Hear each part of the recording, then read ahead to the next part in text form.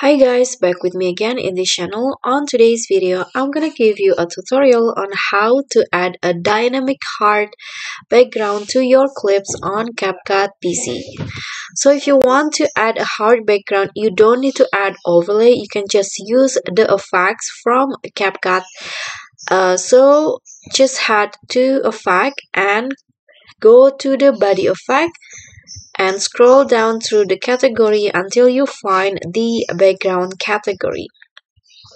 So in here there are lots of options that you can choose, but I personally going to add the flipped here, flip heart background. Click add it to track and adjust it for whole clips, and that's it.